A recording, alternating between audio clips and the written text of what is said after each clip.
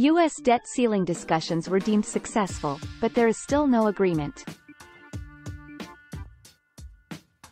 Republican leader Kevin McCarthy and U.S. President Joe Biden described their most recent debt ceiling discussions as promising, although no agreement has yet been achieved.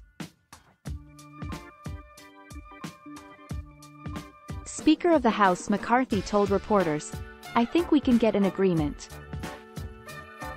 Even while he acknowledged there were differences, Mr. Biden stated that default is off the table.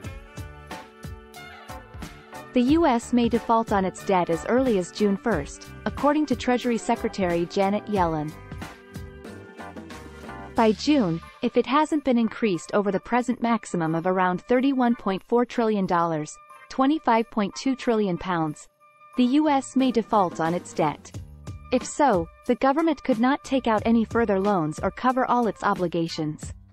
The worldwide economy would also be in danger of suffering, which would have an impact on international pricing and mortgage rates.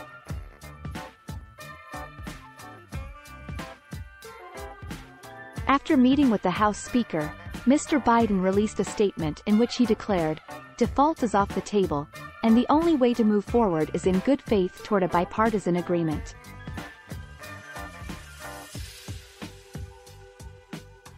"We don't have an agreement yet," Mr. McCarthy stated. "But I did think that the conversation was fruitful in areas where we disagreed." He promised to speak with Biden every day until the matter was resolved. According to Mr. McCarthy, spending is at the root of the impasse between Democrats and Republicans.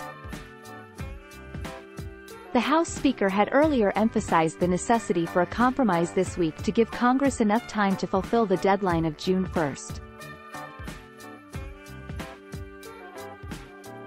He calculated that it would take around 72 hours to write, read, and vote on the agreement. In a letter to Congress on Monday, Treasury Secretary Janet Yellen warned that without a rise in the debt ceiling, the U.S. will likely run out of money to pay its obligations as early as the 1st of June. She emphasized the urgency and said it was highly likely that there would be a default in early June.